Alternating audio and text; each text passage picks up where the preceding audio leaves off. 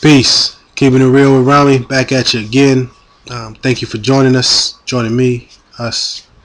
Um, First and foremost, thank you for watching. And I love you. I hope that you're well. And if you're not well, um, let's pray that tomorrow will be a better day than today was. And if not, the day after that. And then the day after that, if it was, you know what I'm saying. Let's just stay positive. Um, yeah, I just want to make sure I put that out first. Um, so earlier today, I had this conversation with my brothers about Moors and our nationality status, and the same old, same old. And it was some things said today that struck me, and I wanted to share with you because I know people.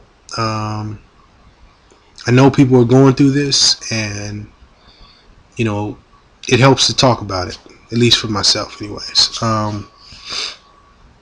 You know, and I say my brothers, really my really good friends. I've known them since I was 5 years old. So these people I call my brothers. We're building, and at one point, one of my brothers says, um, it seems like being no. First, it was, what does being a Moor get you, or like, what is the benefit of being a Moor, or it's like, what will change once I start calling myself a Moor? These kind of questions. And on one side, I understand the question and where it comes from. It's this whole new identity. Even though it's not new, it's old. It's always been, really. Um, and it's dealing with religion. It's dealing with, it's just different. You know what I mean? To sum it up, it's just different, man. From the fezzes to the Islam and bays and L's and the Prophet. I understand it's completely different for some. And on another level, I understand the propaganda that's out there, because if you just search Moors, you get so much conflicting information, which is by design. It's intended to make you skeptical. It's intended to, deter some of the people that may not be as strong-willed to find out the truth as others. So I get it. But it's really hard for me to even answer that question, because of what it's truly asking. Essentially it's saying, what are the benefits of being yourself? Or what are the benefits of calling yourself the name your ancestors gave you, as opposed to the slave name? That's really what it's asking. And it's like, I don't really know how to answer that. What is it? What does being a Moor get you? I mean, I get the tangible thing. You could say, you don't have to pay, quote unquote, pay taxes, but it's really just, you're not obligated. It's not that you don't have to pay taxes, because you do have to pay taxes to your nation. You're just not obligated to pay taxes to the U.S. nation. Cool. You don't have to pay not income tax, like the store sales tax, in stores, and say you're indigenous and get it written off. I'm trying to think of like tangible things. You could, I don't know, just like but I get people asking about things like that that are tangible and evidence that you can show clearly. Okay, when you call yourself a Moor, this is what can change in your life. But really, the root of that line of questioning is problematic, because what it is doing is, you are looking for some sort of external example of proof of what being a Moor can do for you, or how being a Moor benefits you. People are looking for that external example. And for me, more than any tax thing, or you know, not having to, have your driver's license or social security tax, all of that, put all of the internal or external stuff aside. For me, being, calling myself a Moor and being a Moor has completely transformed me on the inside. My soul and my heart and my mind, really. I don't think the same. I don't. I'm just not. I'm not. I don't have the same energy, and I know I don't give off the same energy as I once did when I thought I was black. So like for me, it's deeper than just, oh yeah, I can show my ID or whatever. It's like, it's knowing yourself, really. To keep it simple. That's the benefit of being a Moor, is that you know who you are. And I mean, I think that is like, that in itself should be rewarding, to know who you are, to know where you come from. Know thyself. That's an ancient teaching, from Kemet or Egypt. I mean, this is all throughout, like, ancient wisdom and sacred texts, is about knowing thyself. So that is what, on a very basic level, that's what being a Moor can do for you. But then on a, if we branch it out a little bit, on a divine level, being a Moor gets you love. Love from yourself and love from other people.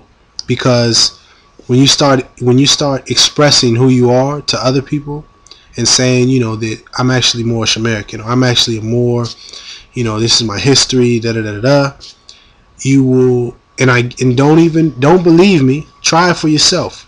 You'll see people reacting to you differently than they did when you called yourself black. And let me say this, that it can't be something fake. You can't fake it. It's got to be within you. It's got to be in you. You got to truly feel in your heart and know in your heart, this is who we are. And that's when the change starts happening. And that's when people react differently. Because when you're not sincere, when you're not genuine about it, people will sense that energy. People will spot it by the words you use, the questions you ask, really the questions you ask. And I'm getting a little bit off topic, so let me stay focused. Being a Moor gets you love. Love from yourself, love from others. Being a Moor gets you truth. The truth about yourself, and you start to learn the truth about others.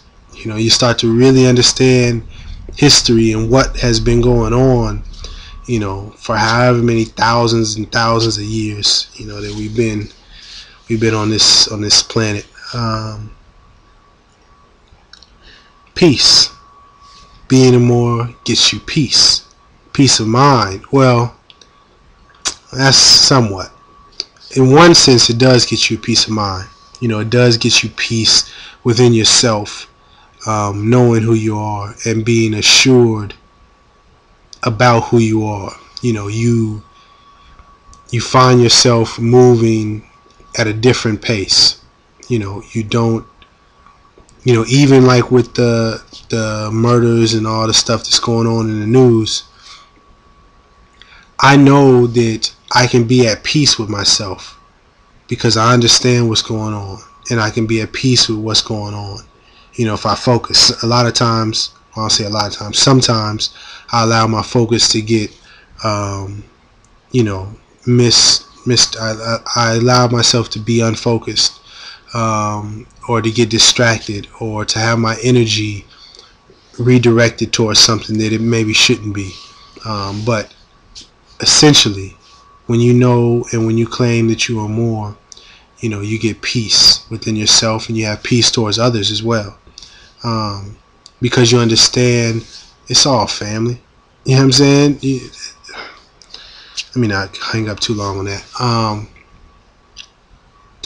Love, true peace, freedom. Being a Moor definitely gets you freedom. Freedom in your mind, but I'm talking about physical, actual freedom. Although right now it's a bit difficult because, and this is something that I know a lot of people that still believe that they're black say, well, I don't see any Moors that are doing their own thing or have their own land. Where it's at? What have you guys been doing? You guys don't seem too much different than blacks, blah, blah, blah, blah, blah.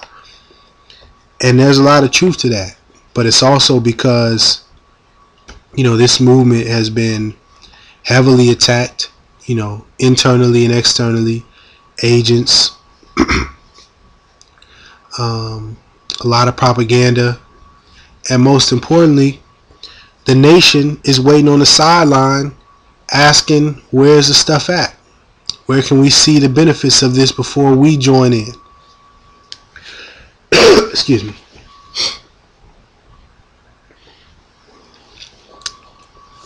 And that's a main problem with us. With my brothers. And really, anybody that's looking from the sideline like, well, before I get out there, I just want to know how does it benefit me? And that's the mindset. That mentality is an enslaved mentality.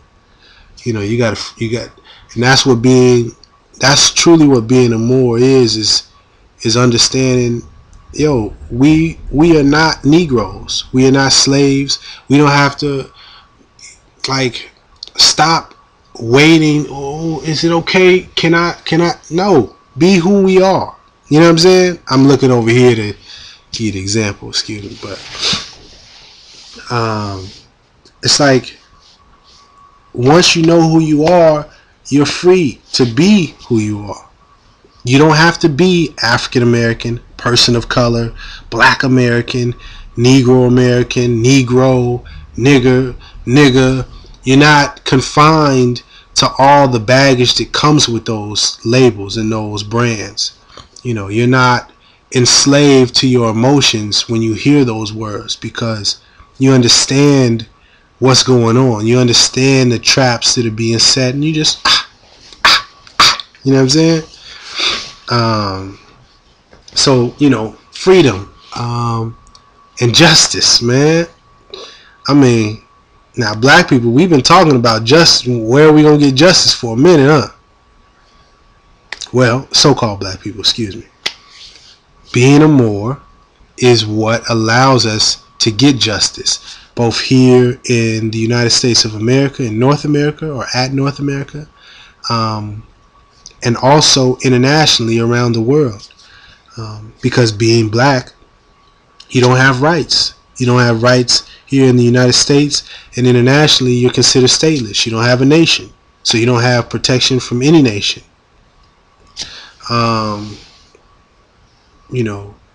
Man, I mean, those are just like some simple things, and it's just the 5 principles of being, a Moorish American, or Moors, our divine creed. So I use those for an example, but on a deeper level though, actually no, I'm gonna leave it right there. I'm not even gonna get too much into it because it's 11:30 and I gotta get some sleep. I wanted to close up with something. I think I got a little sidetracked on this one, so excuse me if I just got to rambling. What is being a Moor? Oh, that's what I wanted to say. That was it. So in this conversation, so I'm trying to doing the best I can to break it down to them, but their minds are well. First of all, with me in general, with my group of friends, my brothers, I'm normally the one that stands out there on their own, saying, well, actually, no, let me not say that. We all do it in certain areas. You know, one of my brothers did it with health. One of my brothers did it with business and working for ourselves. You know, one of them does it sometime with music. We all do it. But for me personally, I do it a lot with like politics and Moors and nationality and, you know, a lot of the more conspiracy type stuff. Man, I just lost track of what I was saying. That means I'm really tired. But I'm gonna keep this one going because we keeping it real.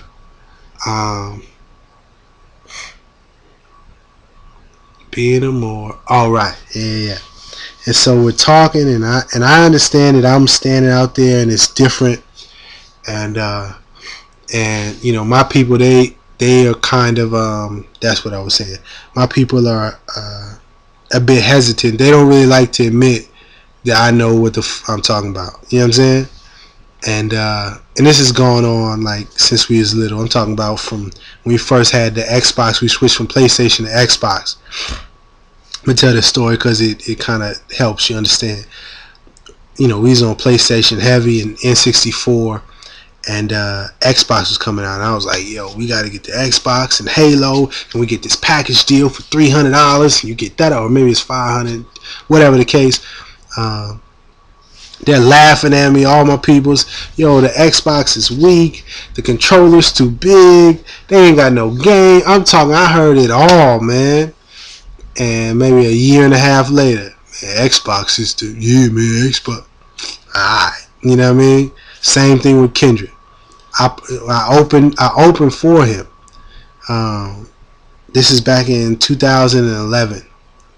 And I bring this up again just because it goes to me being able to see something and recognize a pattern or something that's going on, and them kind of being late to the party. And I'm going to bring it all around.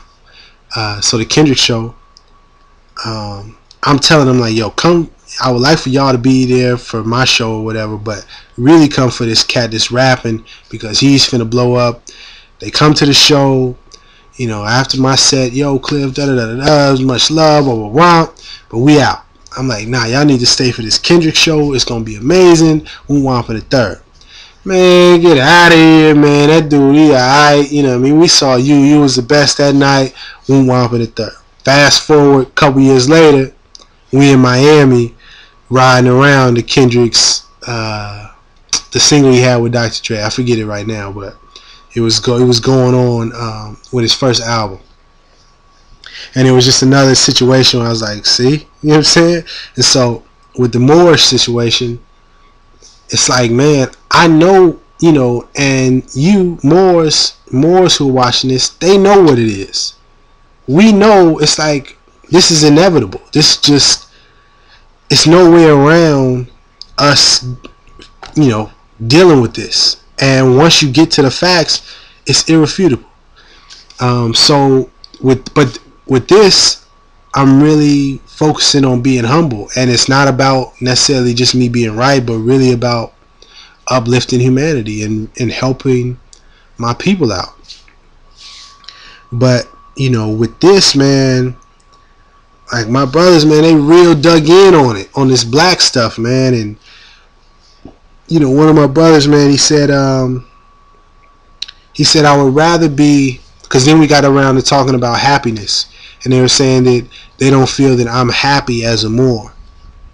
And I was explaining to them that it's not me being a Moor that makes me unhappy. It's me realizing the condition of our people in North America, but really all people, you know, especially poor people and oppressed people around the world. That doesn't make me happy. You know, all of the wars that are going on in Yemen, Somalia, Afghanistan, Syria, Iraq, Iran, man, Libya, you know, it's plenty of more places. Those are just the ones that always come to my mind. Palestine, that doesn't make me happy. You know, man, there's a lot of stuff in this world that's going on that I'm not okay with, and I don't I don't feel like I'm supposed to be, or we are supposed to be, just kind of walking around just all happy-go-lucky and enjoying life and trying to make the best of it, despite what's like, trying to make the best of it without actually fixing what's wrong. That is what I have a problem with. It's like, I don't have a problem trying, keeping a positive attitude and all of that, but it's this idea of, yeah, well, we know what's going on, and we know our tax dollars are funding the bombs that are being dropped on people and drones and blah blah blah. But let's go out to the party. Let's go listen to some music, and let's just forget about things. Let's go watch some sports. Let's go to the bar. Let's go. No, you know what I'm saying? I'm tired of the same old, same old. I'm not happy with the conditions of this world. I ain't even talk about the health situation. I'm talking about the food and GMOs and Fukushima and the oil spills and the tar, the oil pipelines or whatever that's coming through the country.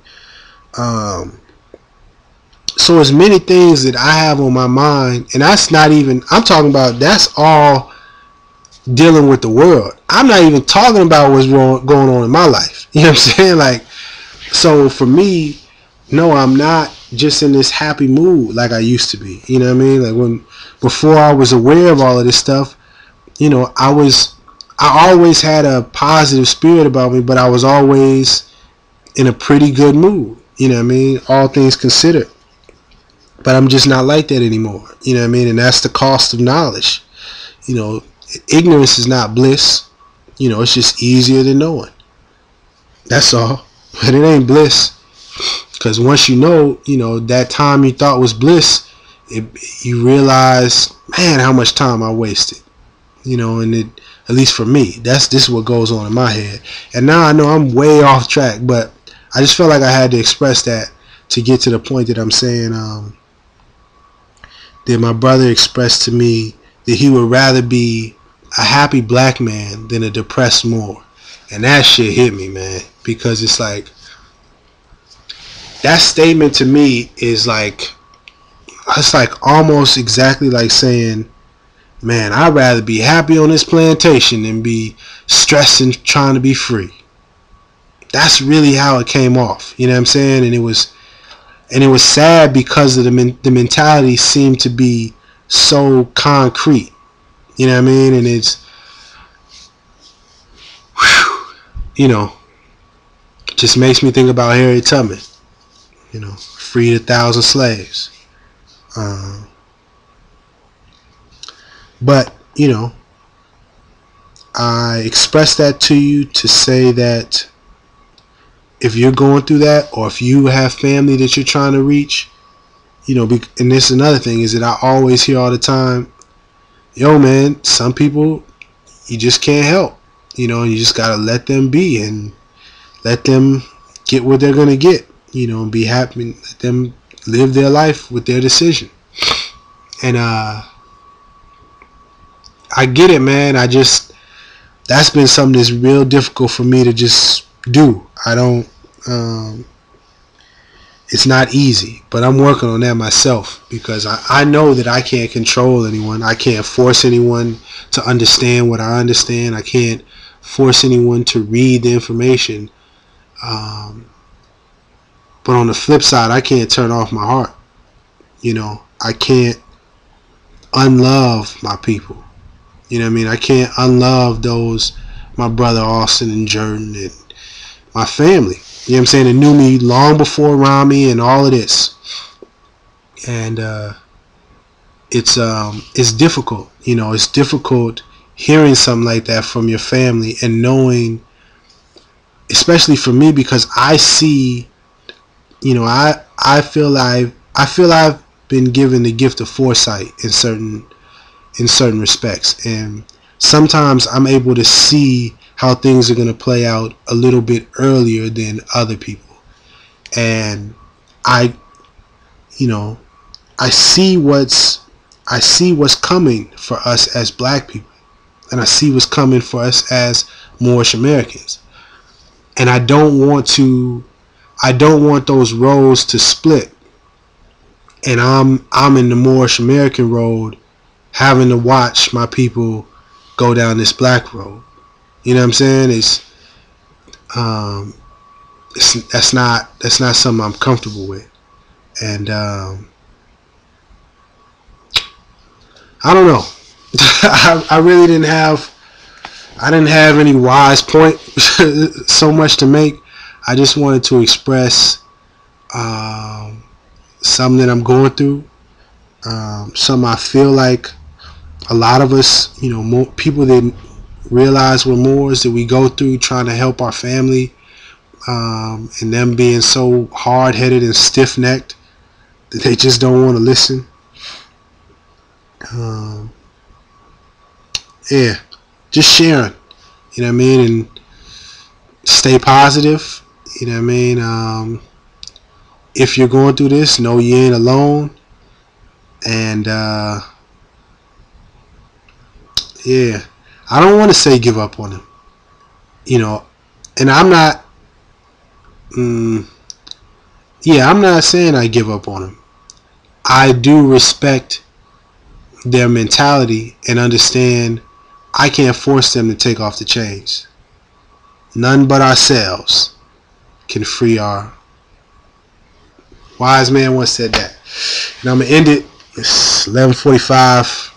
Been up for almost 24. Finna get up in 3 so I can upload this video. Yeah. Thank you for watching. Matter of fact, let's see. I'm gonna close out with some spiritual. I'm gonna close out with something.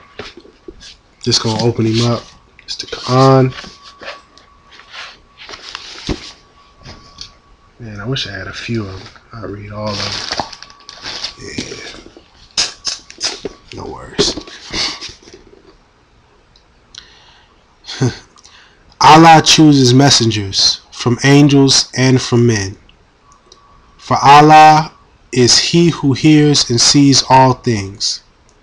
He knows what is before them and what is behind them. And to Allah go back all affairs for decision.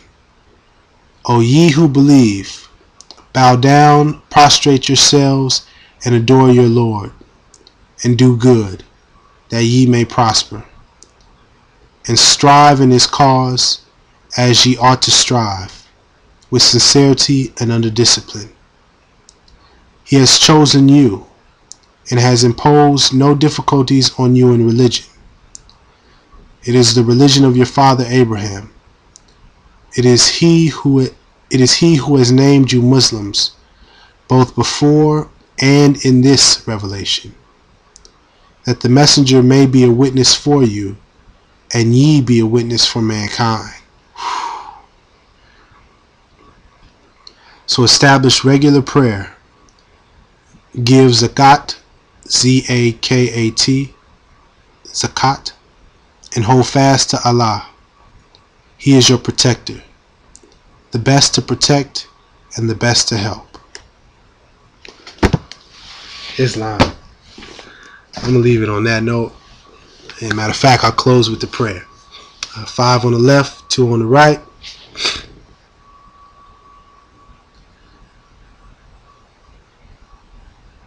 Allah, the Father of the universe, the Father of love, truth, peace, freedom, and justice. Allah is our protector, our guide, and our salvation, by night and by day, through our holy prophet, noble, true, Ali. Love you. I love you. I love you. Peace.